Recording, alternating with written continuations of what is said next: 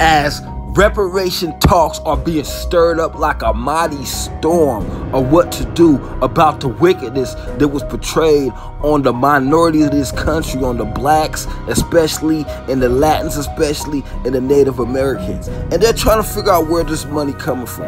Well, why not the lotto?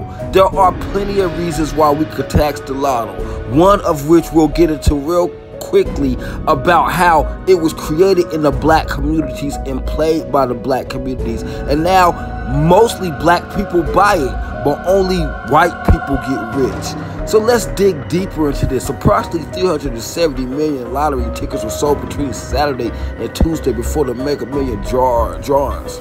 According to the lottery official, the U.S. generated nearly 73 billion lottery sales in 2066, according to CNN. Now, you look at the books, even video games, movies, music, we spend more money on the lotto, and as I said before, that's poor people hoping to get something, and the lottery is rigged too. Policy lottery game first played through Chicago's black community. In 1885, three men, a white man named Patsy King, an Asian named King Fu, and a black street hustler named Sam Young introduced the game Policy to Chicago. Policy was an illegal game played in similar ways as the lottery is today. The game was a big part of Chicago's black community. Players tried to guess three numbers from 1 to 78. Now, this is what it was created for in the black community, and that's still not good enough. No, we're not going to tax this and give this to these people. 40 acres in a mule refers to a promise made the United States for Argentine reformed the former enslaved black farmers by Union General William. Now, this was a deal. If you worked in the army, you'd get 40 acres in a mule to people who participate, and it never happened. So forget the reparations for all the slavery. What about the deal that you guys made? A lot of African Americans are starting to call for reparations for the many years of stolen labor through slavery. Is that something that you would support as president? No, I don't think so. I think it would be, first of all, its likelihood of getting through a Congress is nil. Second of all, I think it would be, very divisive. I think the real issue is when we look at the poverty rate among the African American community, when we look at the high unemployment rate within the African American community, the incarceration rate within the African American community, we have a lot of work to do.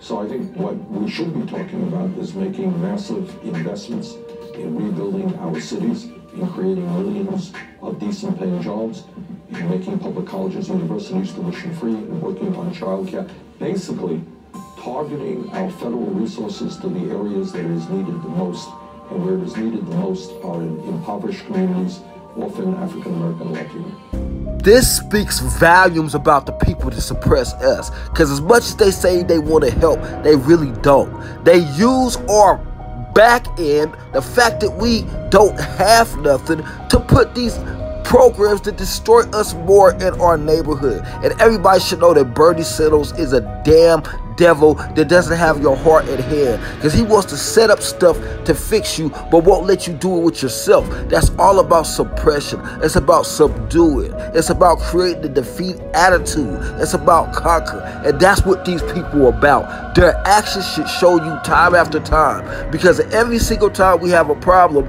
here come these government secret wars on black activists that took place in the 60s. What they did with the Panthers, what they did with everybody that felt like that they was owed something. It's just like the murder of Malcolm X. The United States black genocide refers to genocide on so-called African Americans, both past and in the present.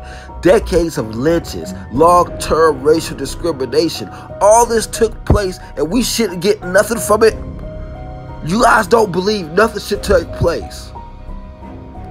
The Tuskegee study on untreated syphilis in the Negro male was an infamous and unethical clinical study conducted between 1932 and 1972. And they were saying they was giving them free health care. That's what they used to inject us with syphilis, and even tell it what it was. So it's not bad enough that we have to build this country, and then when we start to get free, they shut shut down our cities that we have this thriving, because this man wants you to have nothing. And there's nothing in his heart that's justice or justified, because he would say, you know what, we owe these people for all the torture, for all the free work, for everything we have done to this people. But the Lord will pay. The Lord will pay back, and they're going to have to play with their blood. They're going to have to play with their soul. They're going to have to play with their children as we did, you know? So let's talk about the pitfalls of this reparations. If they trying to put some type of stipulation on the reparation, stating that if you get this money, then what you have to do is say that all is forgiven that America has done to you. That is a deal with the devil, literally. So you're going to want to avoid that and watch your step. Because if they try to give you something like that, it's going to be to destroy you. Because we all know that poverty that we're living in now is making anybody that's wise angry. So that's one of the pitfalls. That's one of the pitfalls of getting a gift that destroys your heart. Be sober, be vigilant, because your adversary, the devil, as a roaring lion, walk about seeking who he may devour. And there's some things that I have to really just get off my chest on this, because I feel like it's going to destroy so many people, because truly oppression make a wise man mad, and a gift destroys the heart. So how are you going to tell people, oh, this man's the devil that just gave you $150,000 and giving you $4,000 a month, or whatever the case may be?